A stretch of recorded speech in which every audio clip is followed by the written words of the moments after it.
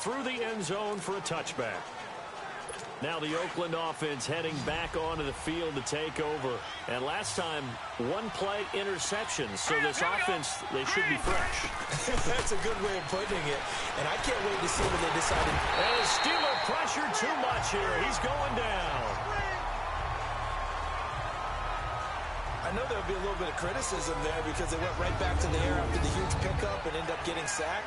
That's often a play that you make. You feel like you've got momentum on your side. Unfortunately, the O-line failed to hold up to try to keep that momentum going.